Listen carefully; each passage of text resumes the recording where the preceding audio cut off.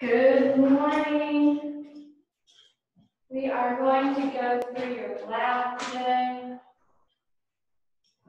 So if you will, grab out your lab sheets.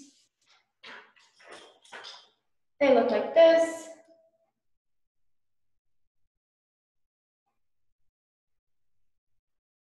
Okay, so your lab sheets look like this. This is what we're going to want to go to, and we are going to actually do the lab today real quick together. So if you will, what you'll be doing if you are in class today, going to take out some Oreos. You need approximately 5 Oreos apiece.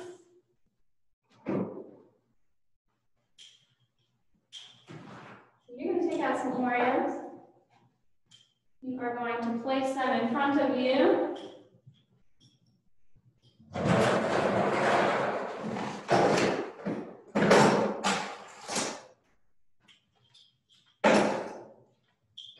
So we are going to be doing a moon faces lab.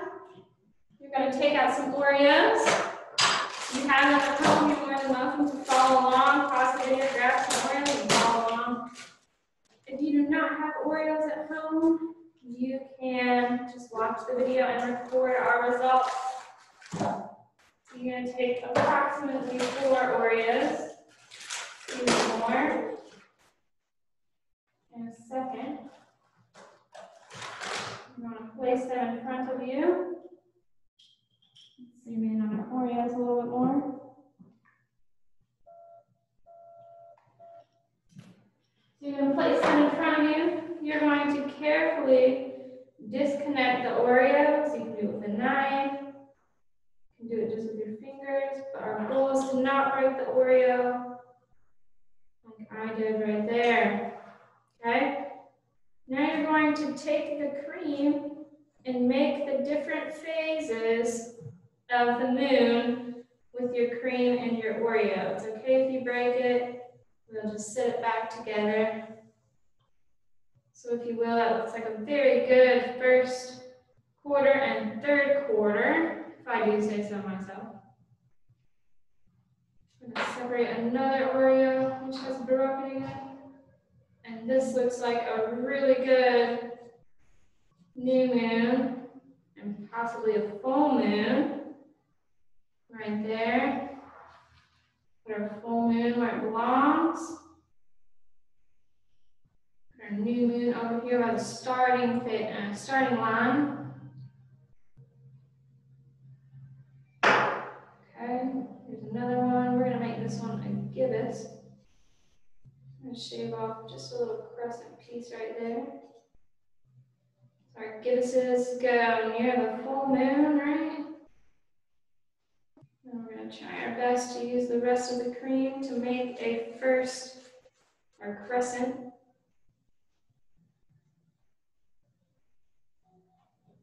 Some more cream from the gibbous.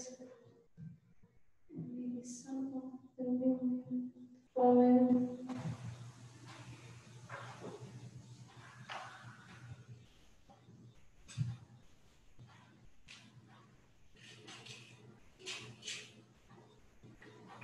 It's looking ever more like a crescent.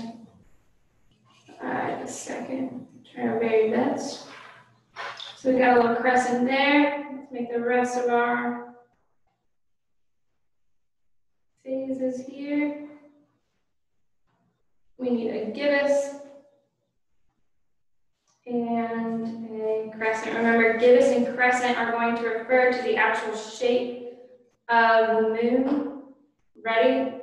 One thing you should remember is that this is a full moon. The white cream is going to signify our moon. The black is going to be the background of the whole circle. So you can see that this one is a full moon. The gibbous right here. We're going to keep going with our gibbous and our crescent. Just a second.